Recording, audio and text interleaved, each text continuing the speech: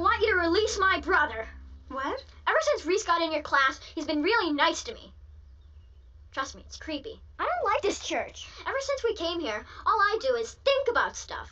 What kind of God makes children think when they're not even in school?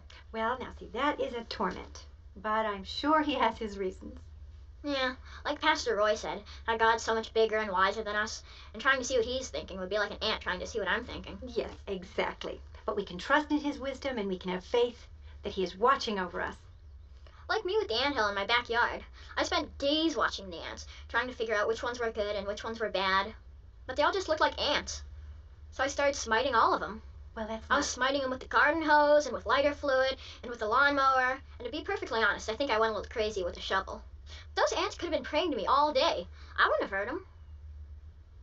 There was nothing they could do about it. But I don't think... And really, it's the same with us. There's nothing we can do about anything either. So why worry about it? Hey, this is making me feel better. Oh, well, that's good. But I guess all we can do is live our lives with as much kindness and decency as possible, and try not to dwell on God standing over us with that giant shovel.